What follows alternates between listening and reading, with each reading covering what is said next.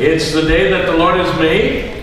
This is the day that the Lord has made. Let us rejoice and be glad in it.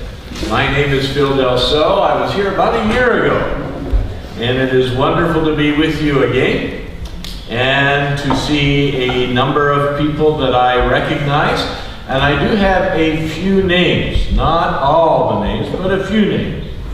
And you can remember mine. I'm Pastor Phil. So that one is easy, all right?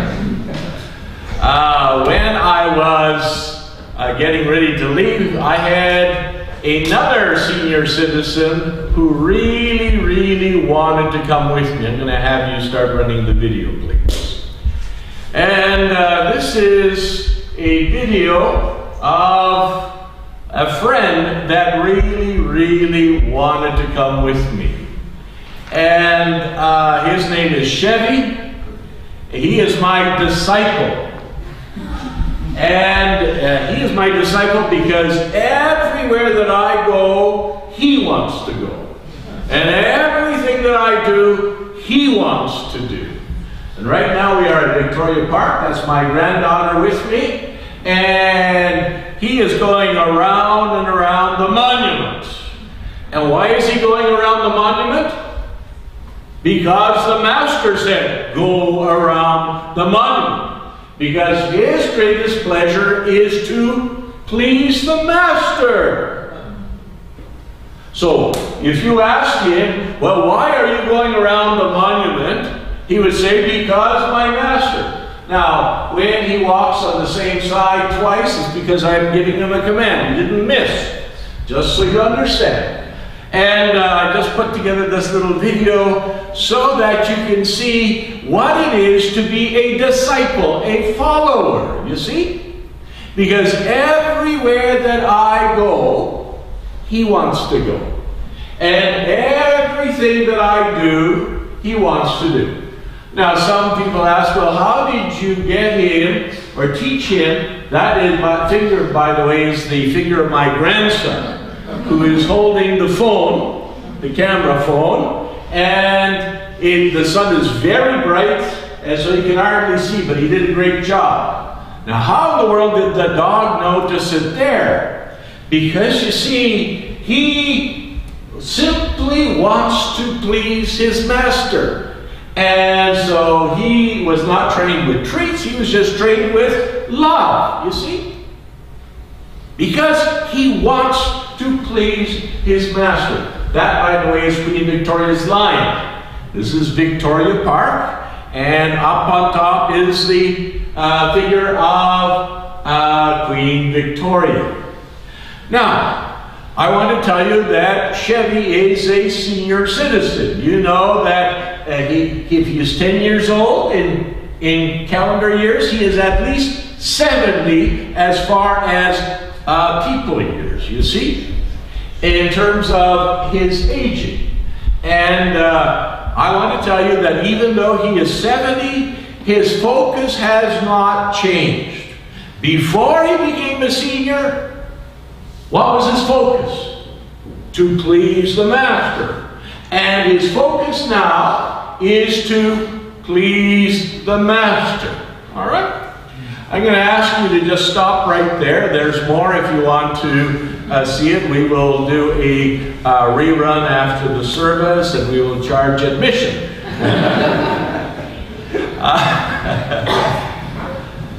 But I want to celebrate with you the joy of recognizing God's faithfulness during your 65 plus years of the journey on earth. But you know that whatever time we have on earth is just a speck compared to the eternity that stretches before us. Amen? Amen. We know that. And so when we are living this life, could we have the PowerPoint up, please? Yeah. Hello? Okay. Just checking. And so we understand that it is this life in which we are preparing for the next life. And that life is so much bigger, so much longer, so much more beautiful. And I'm looking forward to it. There are certain days when, you know, your body doesn't want to do what you would want it to do. Or if it does, it makes you creak and groan a little bit. How was it this morning? Moving. So, Lord, help. Somebody gave me one of these beautiful little packages. I don't know what they were thinking. Do you think I'm a senior too? Well, I want you to know that I am 22, and 23, and 24. And so are you all. I'm on this journey of life. And we celebrate every stage of life. Now, I suspect that Pastor Murcha has been introducing this to you, and maybe Pastor Glenn, some of the principles of the way of Jesus. We're not going to spend any time with this. I know that Pastor Murcha said I can preach until everybody is 65, but I don't think we'll do that. So next slide, please. Next slide. And we are going to focus a little bit on the first saying. I have begun following Jesus. I have begun following Jesus. That's the essence of it, you see. And depending on the Spirit of Jesus in my journey, where would we be without the presence of the Lord Jesus by His Spirit in our lives, even right now? God, who is at work in such marvelous ways. Next slide, please. Next slide. Now, as Pastor Murcha invited me and said, oh, we're celebrating those who are retiring, the Lord gave me this verse that's found in John chapter 6 right away. Simon Peter answered him, and this was when the Lord Jesus said, will you leave me as well? And Simon Peter answered, Lord, to whom shall we go? To whom shall we go? You have the words of eternal life. So now that you reach 65, what are you going to do? Change masters? Change leaders? Change direction? Does that make sense? No! In fact, the best is still in front if you keep your eye fixed on Jesus. To whom shall we go? For you alone have the words of eternal life. Now, you know that we live in a world, in a country which seems to have lost its bearings. But don't be shaken by that, because others will come to you because you know where you're going.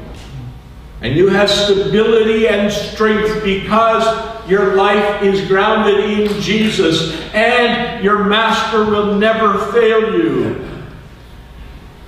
We have the words of the Apostle Paul as he is writing to Timothy in the last letter that we have from him. And you can see his perspective as he is speaking about his passing from this life to the next. And you'll see that the Apostle Paul is in no way shaken by the reality that lies before him.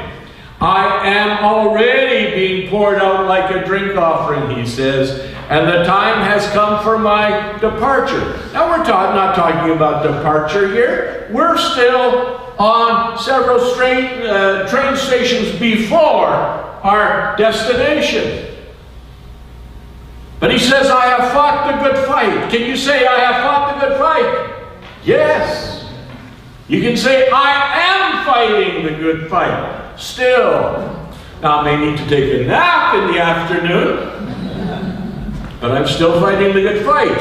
I have finished the race. Yes, I have finished the race as far as I have come. But there is still more before me.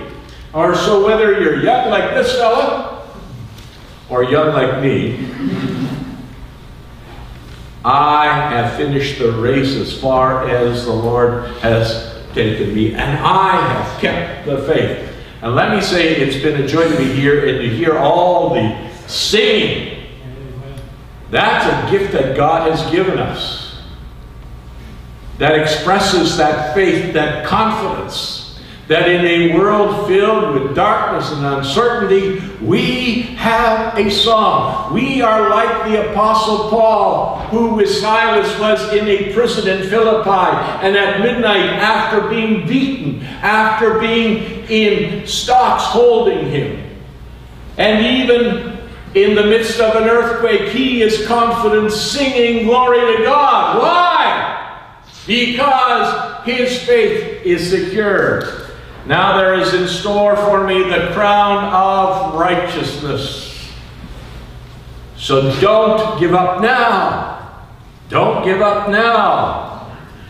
Now there is in store for me the crown of righteousness, which the Lord, the righteous judge, will award to me on that day. And not only to me, but to all who have longed for his appearing.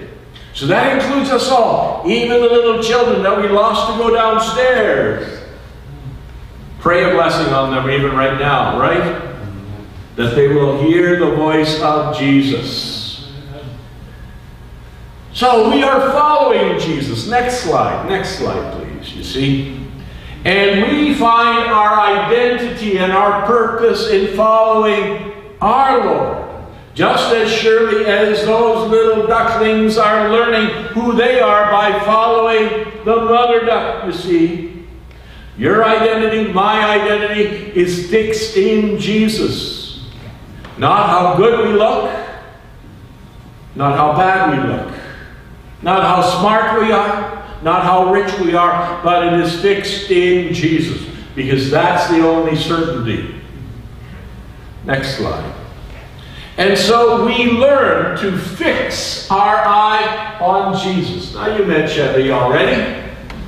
And I want to tell you that if Chevy were here, he wouldn't be just wandering anywhere. He would have come and made his way, maybe on the stage, maybe right there, but he would keep his eye fixed on his master. You see?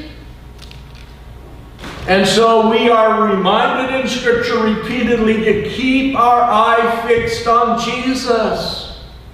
Not as strangers, but as those who love, are in love with the Master.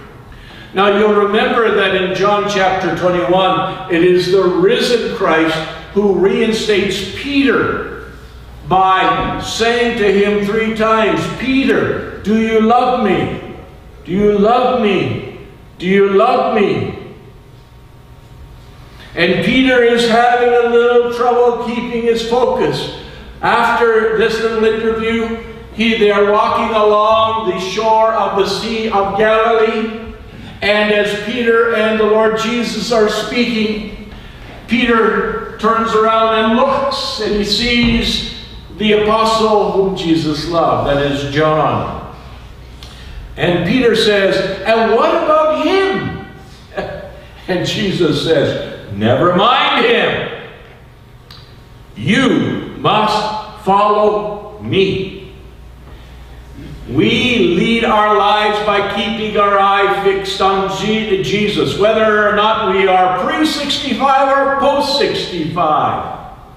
You see, we are not following some fixed destination. We are following a person, a leader. We are following the living God, the pilgrim God, who leads his people forward, not only through this life, but for eternity. Eternity is not going to be boring. So if you're hoping for a cloud and a harp, think again. It's going to be a lot more exciting than that. Now, someone will say, well, how in the world do you know that? Well, there are a few clues in Scripture. We don't have a lot of time for that. But let me also make it clear that every one of us that was born started off in the womb, right? And so what do you imagine we're thinking, well, the baby was thinking in the womb? Well, boy, this is all that there is.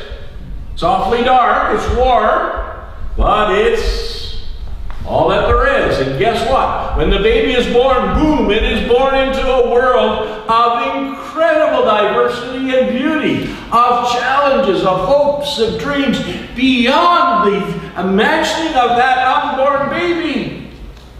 And so when we burst forth into our next life, it will be even more glorious. Imagine that. So let's keep moving a little bit.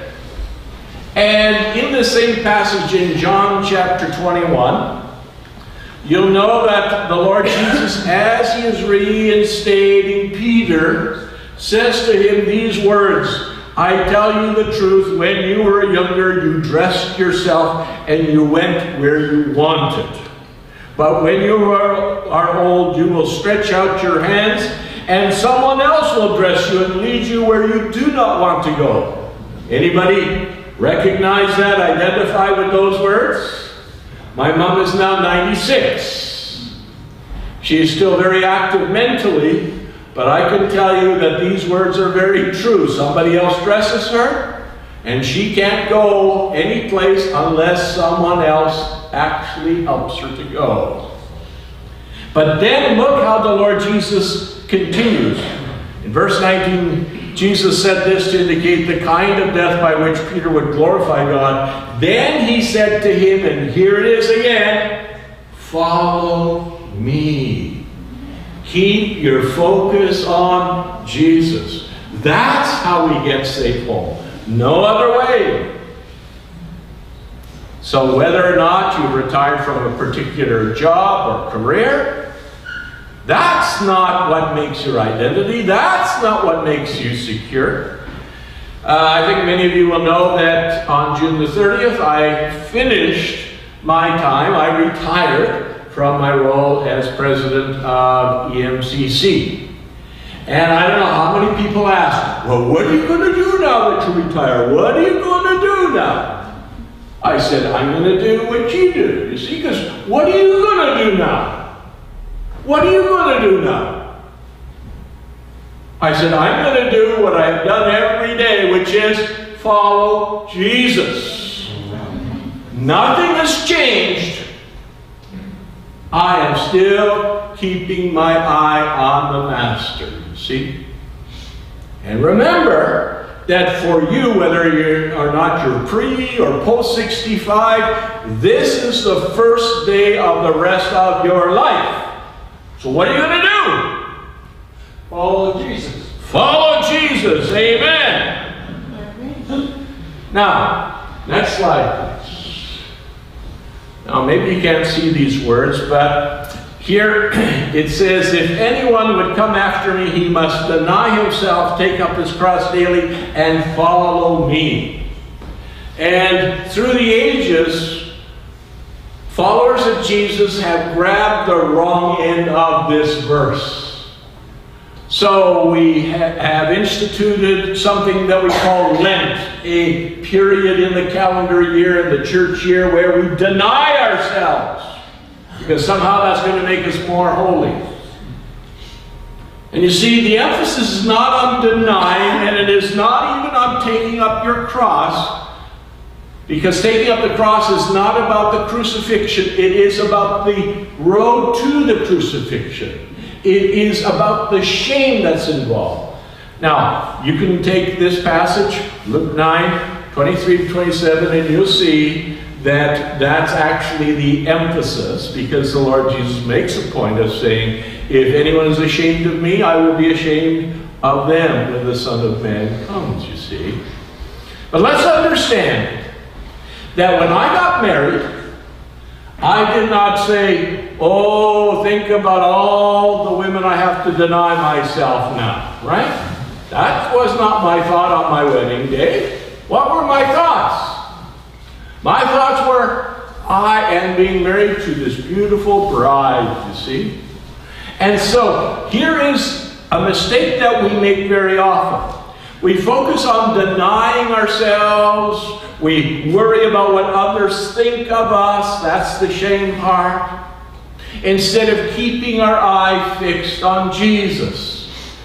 So let me tell you that if Chevy were coming with me this morning, wouldn't matter how much food, how much water, how many treats I set out, he would leave them all behind and he would rather come with me.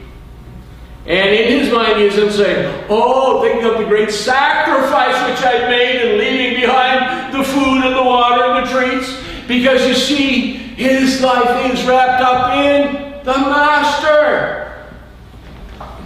So the focus here is not on denying yourself. Do you deny yourself? Yes. Because we make a good choice, the right choice, the best choice. And we don't worry about the shame. And is there shame in following Jesus? Well, you know that in this culture in which we live, it can be a tough thing to follow Jesus. But you keep your eye fixed on Jesus, because there is no one else to whom we can go. Now, I want you to go to the next slide, please. Now, anybody recognize what this is? Any of you seniors want to go out? We're going to have this activity this afternoon. Okay? And you can see that this is a climbing wall, and there are all these handholds. And I want to say that sometimes as followers of Jesus, we actually get our eyes off of Jesus and we focus on the handholds. Sometimes, you see, we even focus on the Bible rather than on Jesus, right? Is the Bible important? Absolutely. Is the Word of God? Yes. But our focus must be on Jesus, because we are destined to become like Jesus, right? And sometimes we focus on holiness, godliness. Are those good? Yes. But how do we become holy? How do we become godly? By focusing on godliness or holiness? No. By focusing on Jesus. Let me tell you, if you are climbing a wall and you focus on a handhold, what's going to happen? If you fixate, if you get stuck, you will get stuck. Because the handhold is not our destination, is not our goal. Next slide. Another little different take on it. You'll see all the stepping stones. What happens if you fixate on the stepping stones? You trip, you fall, you get stuck. You got to focus on where you're going, right? So, is it important to be godly? Yes. Is it important to be loving? Yes. Is it important to be faithful? Yes. But our focus is not on those things. We look at those things long enough to recognize them as handholds, as stepping stones. And then we keep moving, keeping our eye fixed on Jesus. Let me tell you, my dog is a really good example. Because, yes, he knows a number of commands, and he knows a number of things that he's been taught he is to do.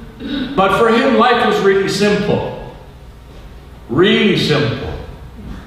Whatever my master wants, that's what I do. You see? So sometimes we have made our life in Jesus really complicated and really impersonal. So we do all the right things, but we have lost sight of the joy of living in relationship with Jesus. Is it good to be in the fellowship of God's people on the Sunday morning? Yes. But if you think this is what life in Jesus is about, again, you have dropped your eyes. Look higher. Look higher. We are destined to become like Jesus. So, one more thought on this. And this is about making eye contact. Making eye contact. Pastor Merchant. I don't know if you saw what Pastor Merchant did when I called his name. Did you see what he did? No? Brian. He was already doing it, but you see, what we do is when somebody calls our name, we turn to them and we look. Sometimes when we think about following Jesus, we think we are following his feet or his robe or something. but it is really about making eye contact with the Lord, you see? Now, you have been children, or you have children, or grandchildren. And you know that sometimes when a child is doing something that they should not be doing, all you need to do is say their name, have them make eye contact, and they correct themselves, right? And let's understand that we are called into that kind of relationship with the Lord about making eye contact. I have up on screen Luke 22:61. Luke is the only one who mentions this in what transpired when Peter denied the Lord 3 times. We read in verse 61, the Lord turned and looked straight at Peter. They made eye contact. And that's what broke Peter's heart. They made eye contact. Then Peter remembered the word of the Lord and spoke to him, before the rooster crows today, you will disown me 3 times. And he went outside and wept bitterly. And I'm so glad that there was a subsequent meeting in which there was eye contact, in which there was a restoration of the relationship. But let's understand that when we get in trouble as believers is when we have stopped making eye contact with the Lord. And you say, oh, I don't understand that. Well, we're talking about doing this is in the spiritual realm. We understand about what it is to be living our lives openly before the Lord, and what it is when we are in fact avoiding thinking or looking at the Lord, right? So when you're having that nice family squabble, you know, when you are fighting with your husband or wife, tell me, are you looking at Jesus? What would happen if you just stopped for a moment and lifted your eyes and said, Lord, I want to honor you even in this? You think that that conversation might change? Yes, it will.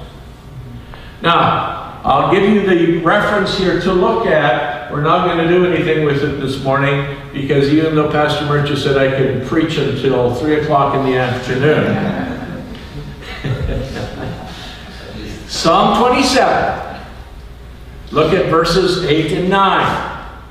And you'll see there that the psalmist talks about seeking the face of the Lord. And you may say, well, that's not eye contact. Well, pardon me. If you are seeking someone's face, what are you doing? Looking at their left ear? At their chin? The bald spot on their head? What are you doing? You're making eye contact. Seeking the Lord's face is about making eye contact with the Lord. So, when we are following Jesus, we fix our eye on Jesus, we make eye contact with Jesus. And one more thing. Next slide. We need to understand that we have the privilege, the honor, the responsibility of looking at others through the eyes of Jesus. You see, when the Apostle Paul came to the Lord, there was a transformation in how he looked at others. You all know 2 Corinthians 5:17, if anyone be in Christ, he is a new creation. But look at the verse just before, that's up on screen. So from now on, we regard no one from a worldly point of view. Though once we regarded Christ in this way, we do so no longer. In other words, Paul understood that now he could look at others through the eyes of Jesus. Does that change things? So when you look at a Syrian refugee through the eyes of Jesus, what do you see? Somebody to be afraid of? No. Someone who needs to know the love of God. And when we look at one another, When we look at others through the eyes of Jesus, instead of worrying about whether or not we're better looking or dressed appropriately or whatever else, we look at them differently, right? Because how does Jesus look at me? He said, "Oh, Phil, you got to do something with that face." No, he doesn't. He looks at me through the eyes of love, wanting what is good, what is best for me. And you see, this is all about following Jesus, becoming like Him. I have begun following Jesus, and am depending on the Spirit of Jesus. And yes, I need the Spirit of Jesus, because I continually want to fall into my old way of looking at others. And so when that driver cuts you off on the way to church, did you bless him or curse him? I start off with a curse and then I end up blessing. Because I am still learning to be like Jesus, you see. We look at others differently. That coworker that you don't like, right? How does Jesus look at that coworker? Right? How about that nosy neighbor? How does the Lord look at that nosy neighbor? You see? It changes things, doesn't it, when we learn to look at others through the eyes of Jesus. And you say, "Oh, Pastor, that's hard." Yes, that's why we depend on the Spirit of Jesus. This is not natural. No, it isn't. It is supernatural. And we are creatures who've been blessed to live in the presence of the supernatural God. To experience the reality of that God in our lives. Next slide, and I think we're going to quit with this slide. Okay? If you really want to hear the rest, I'll do a second part later. Okay? We all know what sleep apnea is, right? You know what sleep apnea is? Okay? Does it need to be translated into Romanian? No, everybody knows what this is? Sleep apnea is where when you are supposed to be sleeping, you stop breathing. And that's a problem, right? It disturbs your sleep. It might even kill you, right? And so, sleep apnea is when you are not breathing regularly, when you stop breathing. And I want to tell you that there is a spiritual counterpart to that. There is spiritual apnea, in which God's people stop breathing. Some of God's children only breathe in the morning when they're having devotions. Maybe at mealtime. But the rest of the day they forget about God. Right? They have stopped breathing, you see. They've stopped experiencing the intimacy of that relationship. They have become unaware of God during the course of the day. In fact, even now while I'm speaking, some of you may be absolutely unaware of God because you're so busy listening to me. Mistake. Keep praying. I need the help. And so, you know, there are some who only breathe when they come to church on Sunday. Are they in critical condition? They sure are. And some even wait for somebody else to do the breathing for them. So there is no life there. There's no joy. There's no power. And the Scripture reminds us to practice the presence of Jesus, to have continual fellowship throughout the day, to pray without ceasing. Do these things sound familiar to you? Yes. Every moment of the day. So when I drove in the hour or so from Elmira, I was talking to the Lord continually. Occasionally I'd say something about a driver, get out of the way or something. But it was a conversation I had continually with the Lord. This is your privilege and my privilege. Even while the preacher's preaching, even when you're at work, even when you're cooking, and especially when you are about to have that family squabble. Because when you are breathing regularly, it is awfully hard to be listening to the Lord, and the Lord is saying to you, be kind, be gentle, watch your words, and then to keep spouting out those things which you know are not right. So this is really, really important, and it has to, once again, to do with your living relationship with Jesus. Because it is not a Sunday thing. It is not a morning devotion or evening devotion or a mealtime grace thing. It is an all-of-life thing in which we are practicing His presence. Look at the verse that's on the screen, John 15:5. I am the vine, you are the branches. If a man remains, abides in me, and I in him, he will bear much fruit. How do we remain? How do we abide? It is by practicing His presence. It is by doing this spiritual breathing continually, every moment of every day. I need Thee, oh, I need Thee, every hour, every minute, every moment. I need Thee. Thank you, Jesus, for loving us so much. So as those of you who are on this journey and have past the 65-year milestone, what's my word to you? Keep your eye fixed on Jesus. You're headed in the right direction. Keep going, and God bless you.